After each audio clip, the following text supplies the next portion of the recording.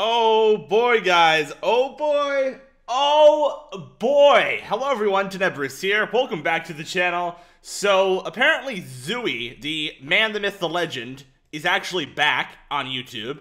And as you can see, he's actually uploaded a video 4 days ago and also one 19 hours ago. Now, the one 19 hours ago, he's apparently releasing a OCMC BLC Forge bypass, a private client leaked FFYU, who's a developer of mods and I think a client or two, I believe.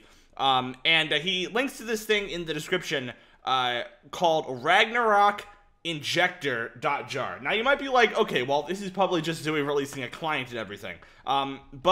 If you go ahead in this video, you can see obviously like he injects a client and everything, and it's called Dormanide, and you know it has modules and everything is on MMC. And everything seems perfectly okay, right? It looks like he's just releasing a client. He even like links a virus total to prove it's not ratted. Like clearly it's undetected on virus total, so therefore it's not ratted. Everything is good and fine here until you realize that this file is actually a remote access Trojan, or not really a remote access Trojan, but it basically gets your usernames and passwords from Chrome and then sends them to some database where some guy just like takes your PayPal money. I'm not even kidding. That is literally what this does. And I would say that Zuiy was not involved in this and probably didn't know if there wasn't calls of him literally talking to the person who ratted all of these people through his channel. Like, listen to this right now. Bro? I tried.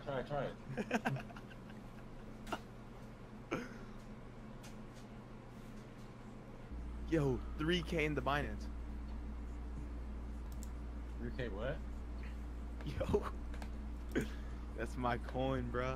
Dude, there's no flags on fucking virus Alright, I'll total. send you 1.5K in coin. Shit's not working.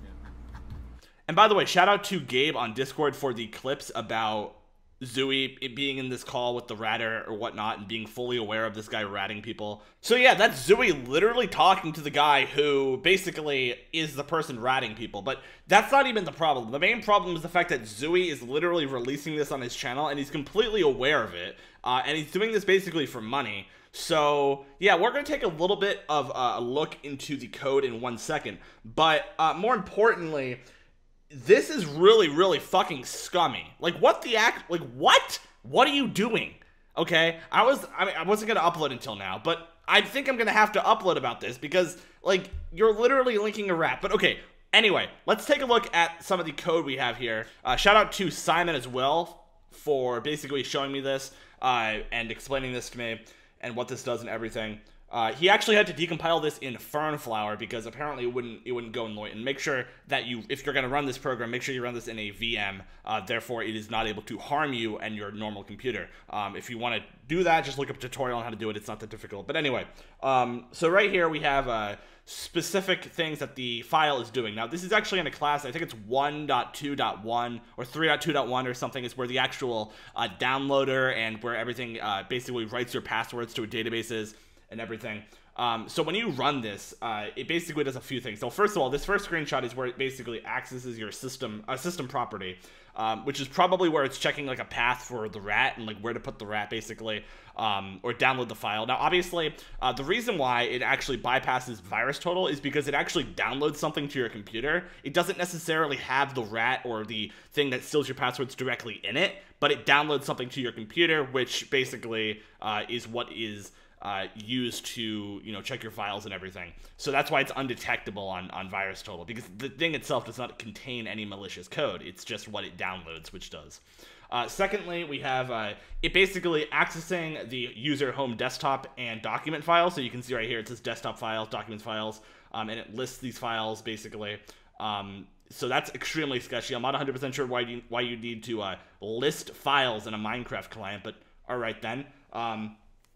The third one is that it actually creates a file and then copies it to another path. So you can see it gets the path and it copies it, and then it deletes it right after that. So it replaces existing file. And then the fourth one, you can see that it accesses a remote database. So database get absolute path, and then it gets a connection, and it basically executes a query, which then gets your username and password and basically prints it to this database. So you can see over here, if very bottom, it says string password, if string, etc. crypt32 util. This is basically just printing your password to a database. So yeah, this is a rat. This is not safe. Do not download this. It is extremely dangerous. Zuiy is fully aware this is a rat, by the way. And yeah, this is absolutely crazy. I don't know what else to say. I mean, if you guys want more proof, I implore you to look into this yourself. But make sure you run this on a VM, as I said previously. Just very, very important that you run it on a VM, actually. Otherwise, your information is at risk because it basically takes your passwords. So, yeah, Zuiy, I'm not 100% sure what you're doing, dude, but your operation here is completely busted. Oh, and finally, one more thing. I think Zuiy was trying to talk about trying to rat me, but nice try. I mean, I don't know. I don't have a video of it or anything, but apparently he was talking about. He's like, yeah, let's rat Tenebris. Like, okay, yeah, okay, fuck you, fuck off. I don't care. Leave me alone. You're not gonna rat me, but nice try. But anyway, yeah, that's that. See you guys later. Peace out. Don't download this. Watch out.